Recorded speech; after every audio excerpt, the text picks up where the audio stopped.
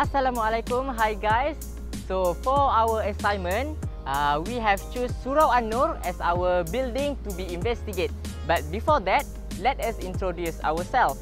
My name is Muhammad Fakrullah bin Muhammad Fuad. My name is Nadirul Nazim bin Sarudin. I am Muhammad Farizwan bin Zulfikri.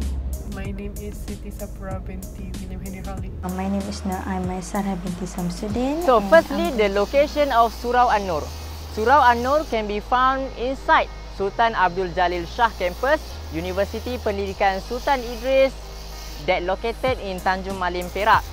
Surau An-Nur is built at the site of this campus near the University Gymnasium and the SKTM building, which make it easy to find. The history of Surau An-Nur begin in the conjunction with the construction of Sultan Abdul Jalil Shah University Pendidikan Sultan Idris in 1997. During that time, UPSI students are way too less compared to nowadays. And after a while, the residential college was moved to the Taman Bahtera known as KH, KZ, KUO and KAB. Since then, Surau An-Nur has been rarely been used by university students because there is no more prayer call or azan and the congregational prayer activities conducted in this building. However, with the addition of various university facilities and also the construction of the new campus in Proton City, which is campus Sultan Azlan Shah, the residential college under UPSI management also moved to the new campus. And after that, Surau An-Nur, in the meantime, Surau An-Nur has been renovated and beautified for the use of any university residents. Now everyone can use this surau to perform prayers or conducting any religious events such as Yasin recitation, knowledge gathering, any group discussion or meeting for students related to their assignments or association student activities. This building was built with area of approximately 672 meters squared, and with this area, it can accommodate approximately 150 people at a time during any event being held. This building was built to provide facilities to university staff, lecturers and students to perform prayers. In addition, Surau An-Nur also serves students to hold any group discussions or meeting related to the assignments or students' association activities. Religious activities are also often carried out in this building, such as religious talk or kuliah and tazkirah, Yasin recitation and tahlil. This building also has basic facilities such as car parking, clean toilet, air conditioners, and as a place to relax.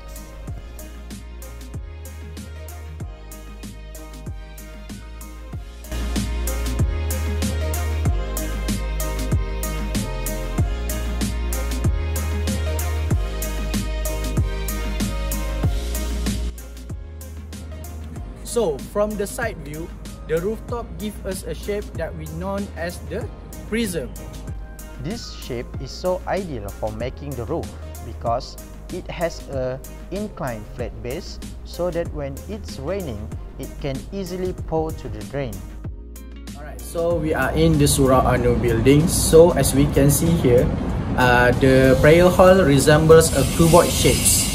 Why it must be a cuboid shapes? Because cuboid has the strongest base structure that can support a bigger rooftop. Furthermore, the cuboid gives us the right prism shapes so that the below area and the top area are the same, so that we can easily manage to install the fan and the lamp.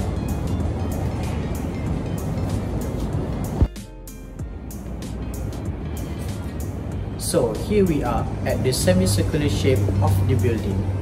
As we can see, the shape have an angle of 180 degrees. This space is used by Bilal to make an azan or the imam to lead a prayer. So as we can see here, this space is designed to make the sound to be reflected and to make it louder.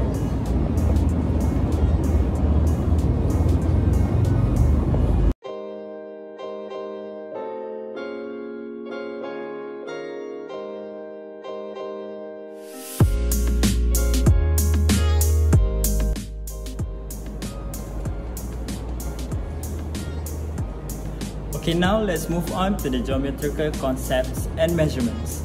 For our shape that we chose today, from the Surau An-Nur, we choose the cuboid. From the shape of cuboid, we can find the base area and the volume.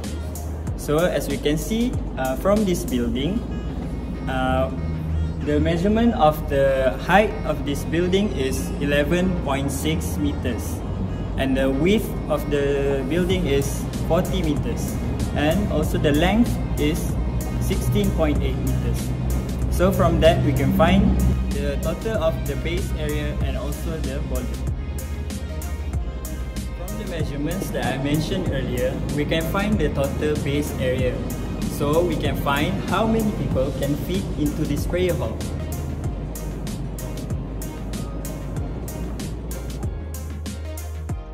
If we draw the prayer hall, it will look like a cuboid with a measurement like this. From the base area, we can see that it's actually a rectangle.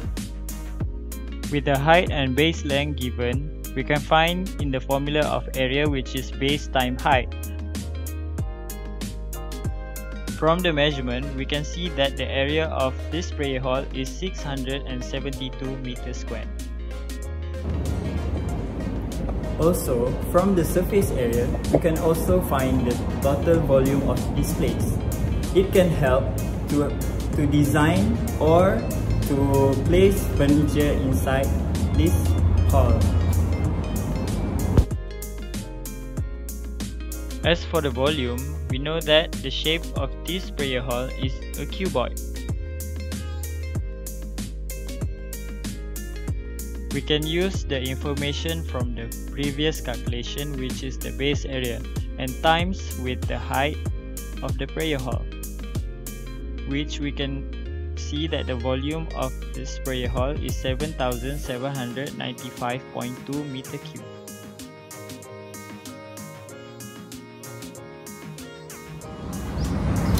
So, as we can see from the backward view of the rooftop, it gives us a shape that we call as isosceles triangle. So, why we call it an isosceles triangle? So, let's find out. Given the length of the leg is 14 cm and the angle for ABC and ACB are same. So, by theory, if two angles of a triangle are congruent, then the sides opposites these angles are congruent. So what do we know about an isosceles triangle? First of all, it must have the length of the leg must be equal. And secondly, the corresponding angles of the opposite sides must be congruent or same.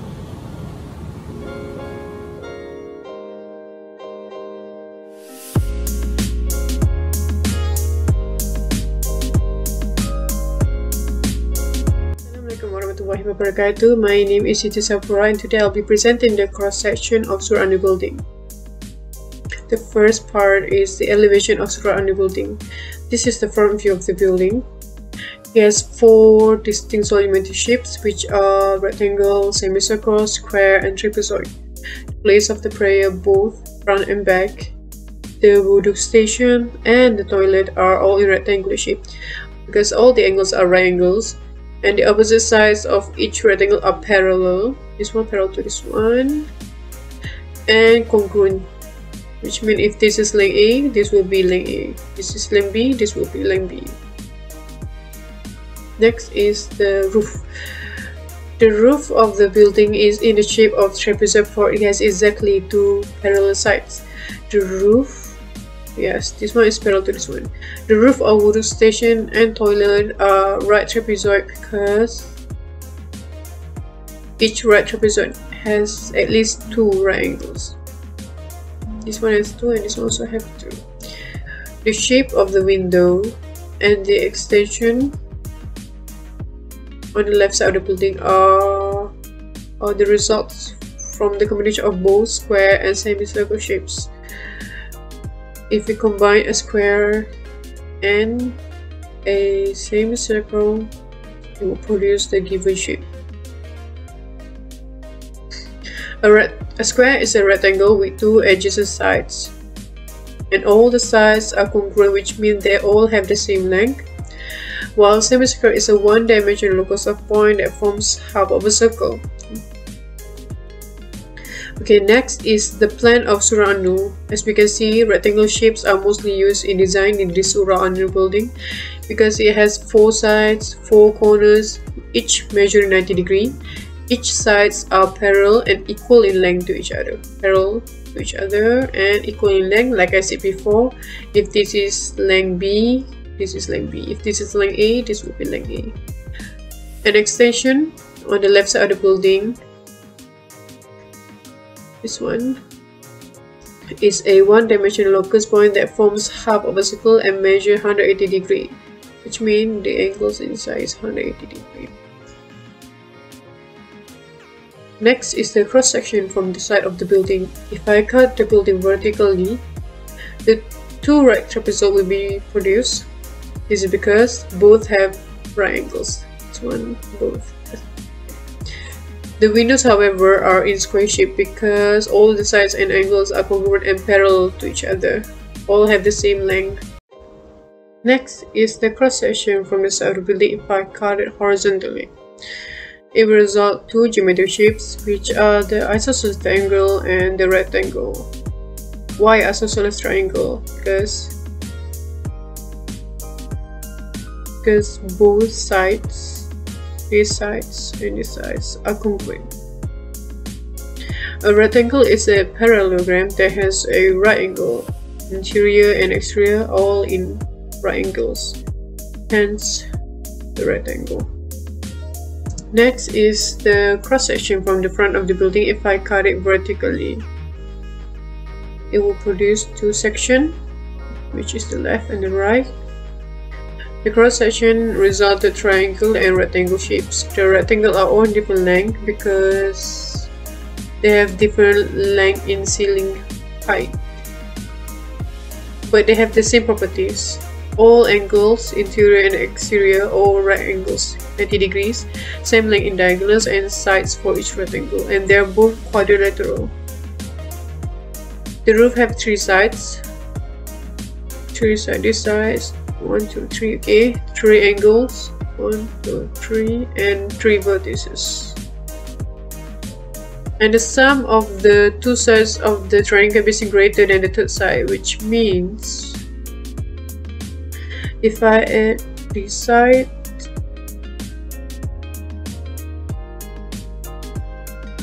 and this side, it will become greater than the below sides, and vice versa.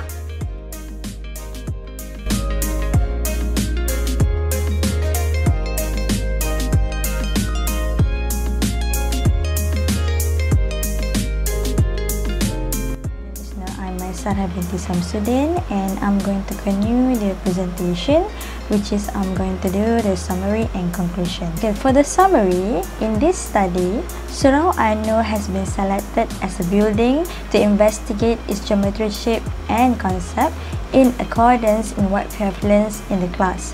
Surau An-Nur is one of the buildings that was located in Sultan Abdul Jalil Shah campus, which is from UPSI Tanjung Malim, Perak. The area of the building is approximately 672 meters square, and the main function of this building is for the UPSI staff and students to perform prayers. There are few different types of geometrical shapes found in Surau An-Nur building. The first geometrical shape is the prism that can be seen from the shape of the roof of the building. Second is the cuboid, where the shape of the cuboid is from the form. Next is isosceles triangle. From the side of the roof and the shapes of window and the extension of the left side of the building are the result of the combination of both square and semicircle shapes. The area of this building are approximately 672 meters square, while the volume is 7,795.2 meter cubic, and approximately 150 people can fit into the hall comfortably to perform their prayer. From the cross sections of Surau Anu building, there were various types of geometrical shapes produced. There are 4 solid geometric shapes found from the front building, which are rectangles, semicircle, square, and trapezoid, while rectangle and semicircle shapes were observed from the plane of the building. Meanwhile, a cross-section vertically from the side of the building results 2 right trapezoid shapes and 4 square shapes, and a cross-section horizontally produces 2 geometrical shapes, which are isosceles triangle and rectangle. Last but not least, the cross-section from the front building vertically produce triangle and rectangle shapes. In conclusion, geometry has a lot of practical uses, from the most basic to the most advanced phenomena in life. The very basic concept of area can be a huge factor in our daily business. For example, in this study, space is one of the huge issues in Surau Anu building because students and staff are performing their prayers in Surau Anu.